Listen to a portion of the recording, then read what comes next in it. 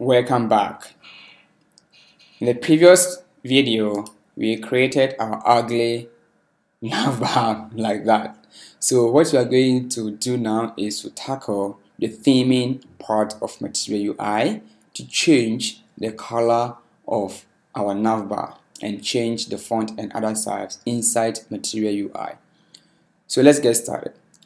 Before we continue, let's look at the final point we have. We see that we changed the colors of Material UI to suit our application need. So let's get started. So before that, let me show you where we are going to start from. On Material UI website, click on Customization and scroll down and you see Default Theme. Click on Default Theme and as you can see under Explore the default theme object. This is the object we are going to talk to change the style inside our Material UI project. So as you can see, by default, Material UI exposes these APIs, some APIs to talk to change the styles of this, and this is what we are going to do. But before that, let's look at this object and its properties, what it does. Very good. So we are going to talk with the first one is the breakpoint.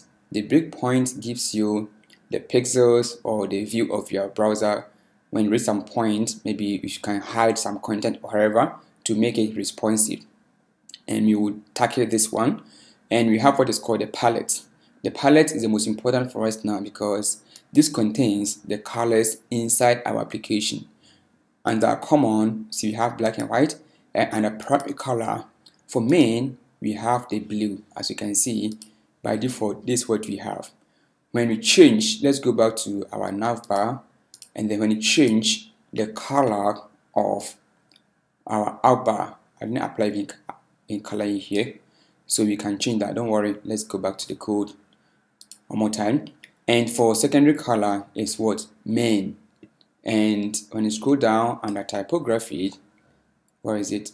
Let me collapse this, and then here, as you can see, typography gives you the font size and the font weight of our text inside our application. So we're going to talk to some APIs to change these styles. So let's get back to code. So inside our project, let's create a new folder called utils, and inside utils, let's create one file called theme.js. Excellent. So in here, we are going to make use of API from Material UI, and that API is called create Material UI theme. So let's import it. Let's grab it from Material UI /core, and what we need here is called create Material UI theme. This is going to help us to customize the colors and other styles inside our Material UI. So let's create a function, okay, even an object, a function, and then you export it. So let's say cons, and let's name this one as theme equal to, and let's make use of the create Material UI theme, and this takes in a couple of objects. Okay, so first is a palette. As you can see, we are going to tackle this one. Where is it? This palette object, and change. See, on a palette we have what is called primary and we have secondary. So let's do that. So on the palette is an object, and in there we have the primary color. Okay, so let's make it red as that, and then it's an object, sorry, and a primary color. Let's go over again. On a primary color, as you can see, it's an object with this text main, dark and light. So as that, and let's tackle the main. That's what we need. So let's make it, let's say yellow. Okay, for now let's do something. So next, let's export it so that we can use it inside our application. So let's export the theme here. We haven't finished yet, but I just wanted to know how it's working, and then we come back to it. So let's export theme. What we have done here is that we have changed only the primary color of Material UI. So after we export it, let's go over inside our parent component file called app and wrap another API from Material UI and pass in our theme inside. So what we need now is what? Theme provider. Okay, auto import. Let me see if it is working well. Excellent. But let me import my React application at the top and then all the import below my React import. Very good. So we have the theme provider. We are going to wrap this theme provider inside our application, our main file. So here, instead of div, let's wrap here with what? Theme provider. And in here, it takes in one prop, and the prop is called theme. Alright, and then let's pass in the theme we created. I think I can have auto import. Excellent, I have it, my auto import, like that. So now that we have wrapped our application with theme provider, we have access to our customization inside our application. Alright, so let's head over to our component, our outbar, and try to change the color of our project.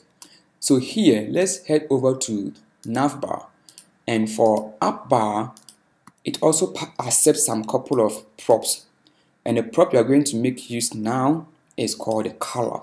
Okay, so let me make use of the color, and then what we need is called the primary color. Save it.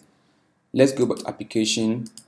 As you can see, Material UI on support yellow color. We have to use the format RGBA, like that. So let's go to a beautiful website called coolest.co, and we can get nice colors from there.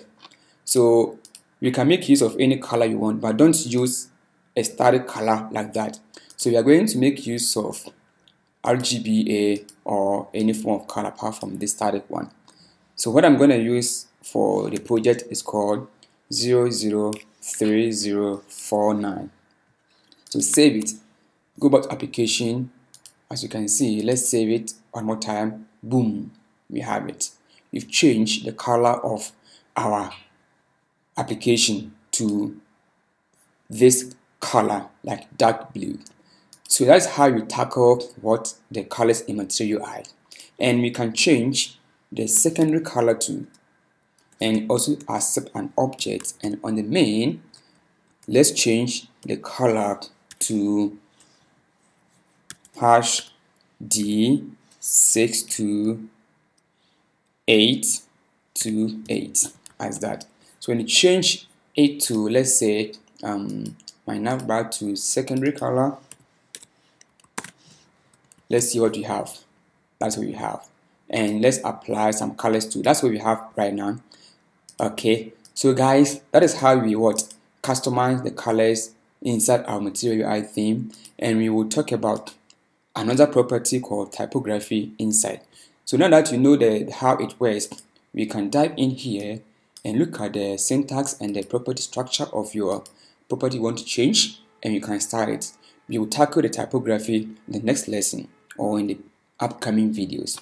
So guys, this is how we use theming in Material UI. Let me change it back to my primary color like that to have the same as my final project.